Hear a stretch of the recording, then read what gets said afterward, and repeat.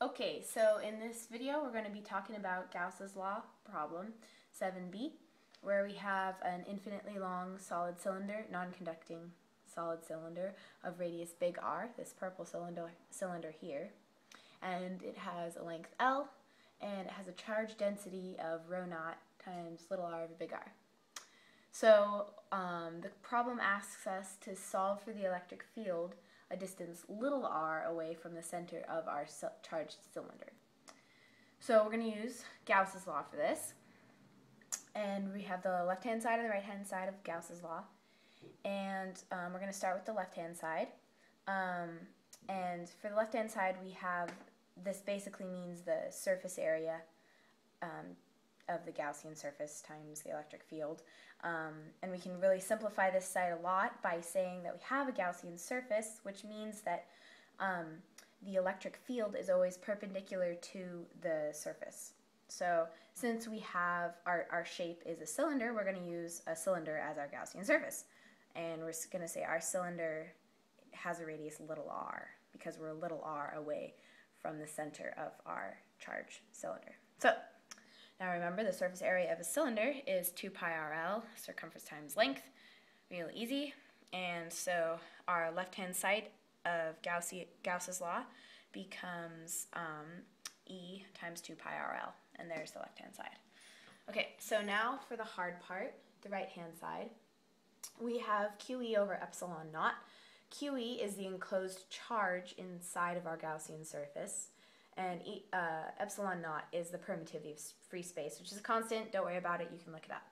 So remember, we want to know what QE is. Remember, we have a charge density function here. This is not constant. So this means that the charge is not constant on this charged cylinder. In this case, it's a function of R, of how far away we are from the center of the cylinder. So we're going to have to use this integral here, where QE, the enclosed charge, is the triple integral of the charge density times tiny volume dV. And we're going to use cylindrical coordinates because we have a cylinder, so it makes it really easy. And remember cylindrical coordinates.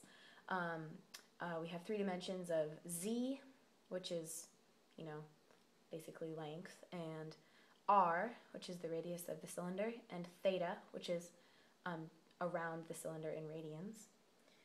And we have dV here, which is, we have a correction factor for cylindrical coordinates, which is the r here. We just add an extra r.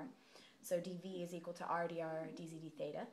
And we're going to plug in dV and our charge density function, and we're going to get this equation here, where we have QE is equal to this integral, where we have the charge density function here in blue, and then our dV in green, and the limits in orange. So here we have d theta with limits from 0 to 2 pi, dz with limits from 0 to L, because it's the length of the cylinder, and then dr with limits from 0 to big R, which is the radius of our charged cylinder.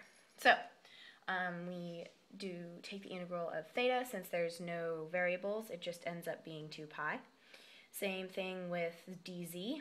It just ends up turning into L, and as well as the rho naught, which is a constant. We can pull those all out, and we get rho naught 2 pi L, integral 0 to r, little r squared over big R dr. We solve for, take the integral of dr, and we get r cubed over 3r. Now notice here that we're plugging in the big R into the little r for this calculus here. That's because the little r is the variable. The big R is how far away we are. The big R is the constant, which is the radius of our charged cylinder. The little r is just the variable for how far away we are from the center of that cylinder. So we solve this out, get a little bit of cancellation, and we get QE, enclosed charge, is equal to rho naught 2/3 pi L big R squared.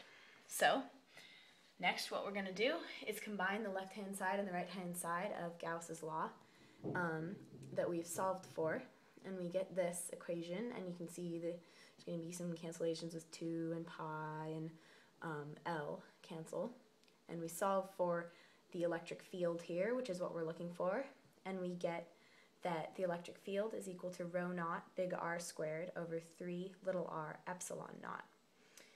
For the distance little r away from a cylinder of radius big R. Now notice here that the length L doesn't matter because it canceled, which is really cool because we do actually have an infinitely long cylinder, so length doesn't matter. Thanks.